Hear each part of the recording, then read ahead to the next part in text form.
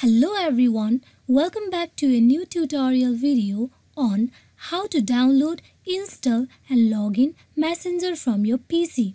Before starting this video, please make sure to subscribe and do press on notification bell icon to get updated. So let's get this video started. First of all, you open any web browser on your PC as I am using a Microsoft Edge for this. Now go in for new tab and search in for a messenger.com and press enter. You will be directed to official web page of Messenger. You can get directly logged into your Messenger just providing your email or phone number and password. But if you want to use desktop application, then you need to click on Get it from Microsoft. Here, if you are using a Mac, then you need to click on Download on the App Store. So just click on Get it from Microsoft. Once you are inside it, you can see Get option.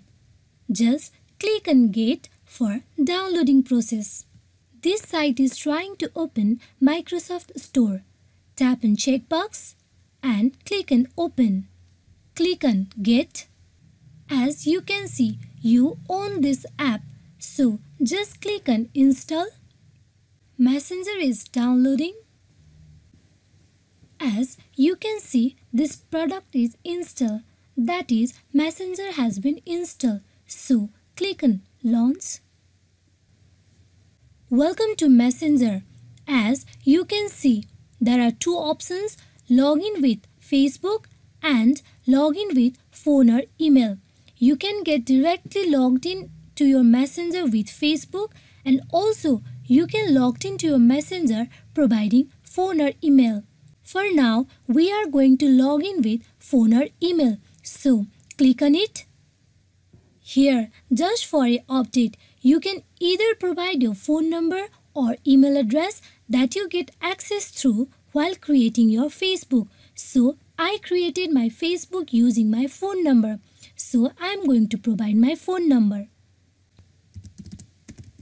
After providing phone number, go for a password.